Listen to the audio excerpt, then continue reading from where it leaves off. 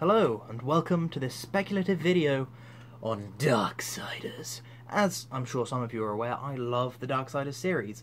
However, there are some very much unexplained things, and I've gone through all of the Darksiders material that I could find in preparation to Darksiders 3, just so I can know everything, and I've decided to do some theory videos, and some lore videos maybe.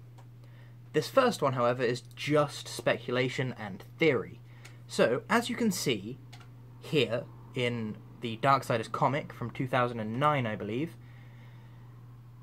War is holding Chaos Eater with his left hand.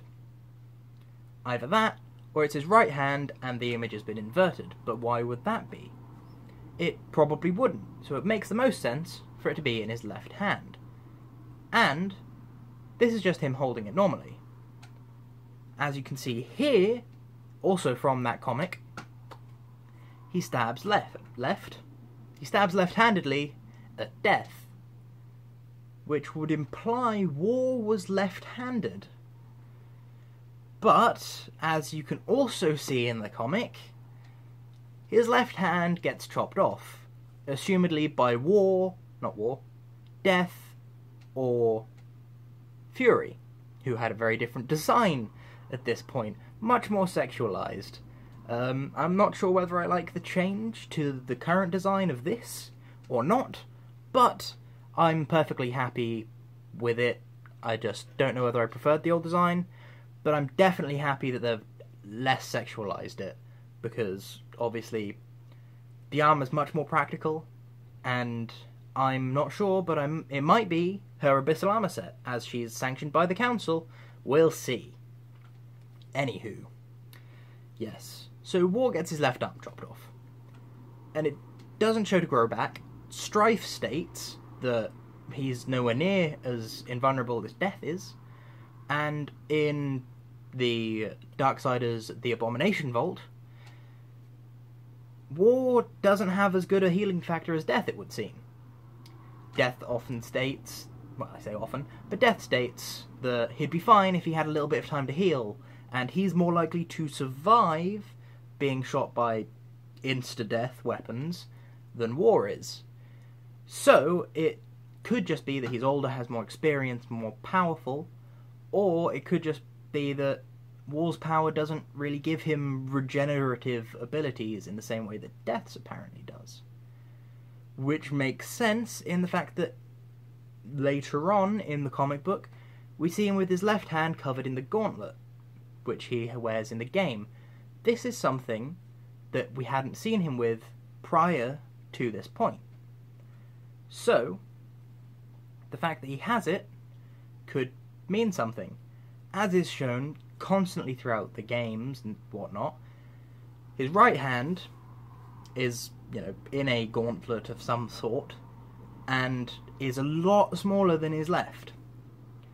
His left hand has the glowy face on the back of it, is huge, and can also apparently be used to store the hearts of the Chosen, potentially, and store souls, and all those other things, which would lead me to think that potentially it's not actually just a hand. It's a magical, well, not just a gauntlet, it's a magical gauntlet, which makes sense with how he punches with that if you use the Tremor Gauntlet in attacks, as shown here. But that's not all. There's more. His gauntlet goes all the way up to his shoulder, or at least past the elbow. Not so much on the inside. On the inside you can see some of his flesh, but I don't believe you can see his forearm. And he got his arm chopped off about here, if I'm not mistaken. So, I reckon his gauntlet is a prosthetic, and he was actually left-handed. Which would mean, because there is evidence that this comic didn't take place until shortly before the events of Darksiders 1, he's probably still getting used to wielding Chaos Eater right-handed. Which would show that that would explain why he's so much weaker than Death appears to be. Because Death, one, is most likely the strongest of the four horsemen. Because it's the oldest and is from the first generation of Nephilim, which I'll get into in a separate video. And so he's also had the longest to practice. And two is frickin' Death. Do I really need to say any more? He's also the leader of the horsemen when the Child Council aren't directly influencing them. So yeah, Death's probably the strongest. So why is... why is War so weak? He is the youngest, but I reckon it might be because he's getting used to wielding right-handed. And he was left-handed, but now he's got this gauntlet, it's unwieldy, as most prosthetics would be. He can use it, but he'd prefer to use his actual flesh hand, which is fair enough. And it also explains why the Watcher binds itself to the gauntlet, because the Child Council is effectively War and the other horsemen's boss.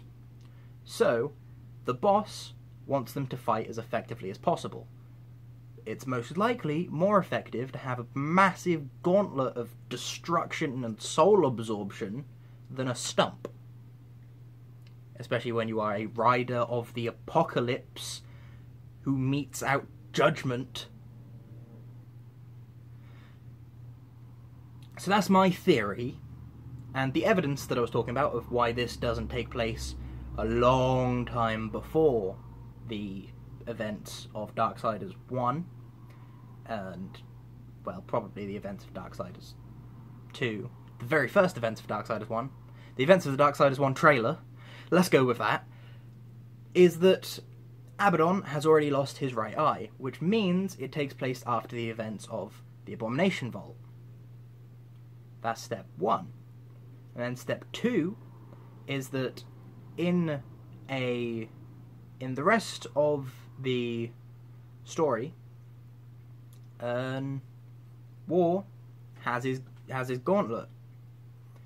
And in the comic, you see War and Co. travel to Samael's realm before he gets imprisoned on Earth to say, don't you be starting any trouble. And, well, there's also, at this point, a meeting go on between Abaddon, Azrael, and Ulthane. They start colluding around about the same time the Horsemen go to visit Samael, as best as I can tell from this comic. Which would mean, if they've started colluding at this point, they just need to put their plan into action, and then presto, the events of Darksiders 1. So, there are a couple of problems with this, however. Firstly, the validity of the comic as canon is at best. Because, 1, Fury's design's different. 2, Fury isn't the rider of the Black Horse in it. As you can clearly see here, she is on a white horse. And as you can clearly listen here, she is the rider of the Black Horse, which is yet to be named, and I'm very excited for that. And, well, there's also the fact that in it they give an alternate explanation for the Nephilim's existence.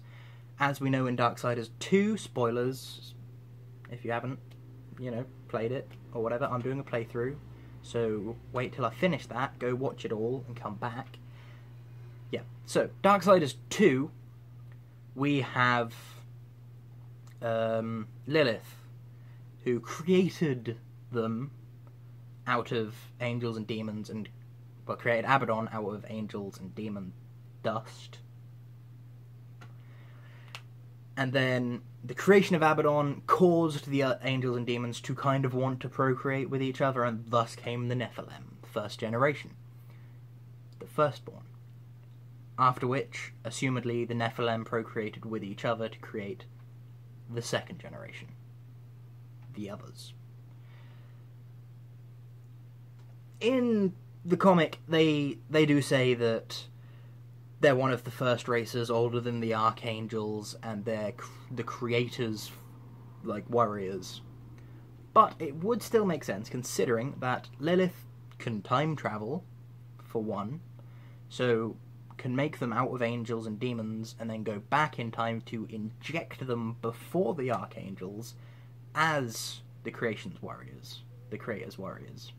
Because the creator would obviously have more power than Lilith would, and they slaughtered worlds. That is canonical everywhere. So, assuming that is what happened, because that's the only way to make it canon still, even though they got the horse colours wrong. Yeah. That is how that could be canon. The horse colours, I don't really get. The change in outfit would make sense, however. That could be just how, Fury day-to-day dresses when she's not working. When she gets summoned by the council, she dons the actual armour, like you would, and goes about her day. She'll always carry the weapon, as I'm assuming it's also probably some sort of spellcasting catalyst, as she's a sorceress, mage person. I don't really know, but I've got to say that if we take the comic book to be canon, alongside Darksiders 2 Death's Door, the comic book, and Darksiders The Abomination Vault, the book, and obviously the games, then it would make sense for War, because it's never stated he's right-handed, and it doesn't really specify which hand he uses his weapon in at all, ever. Yeah, it would make sense for War to have been left-handed, have his arm chopped off when he was being a rebellious little kid, because he is the youngest of the living Nephilim. A bit headstrong. Got a prosthetic, but prefers to use his actual arm, so he's now using it right-handed, and stuff like that. Let me know what you think. Obviously, I have no more evidence, really, and it doesn't matter either way, but I think it's interesting to think about. So, yeah, let me know what you think in the comments, and feel free to subscribe and double tap that bell thingamabob if you want to be notified about my videos. Probably don't want to do that though, because I post a vlog every day, which you'll get notified about. So yeah, just check the channel and watch all the Darksiders related content, and you're more likely to have it come up in your recommended. Because everyone knows YouTube loves telling you what you want to watch, as opposed to letting you decide what you want to watch. Anyway, I will catch you cats on the flip-flop. Goodbye.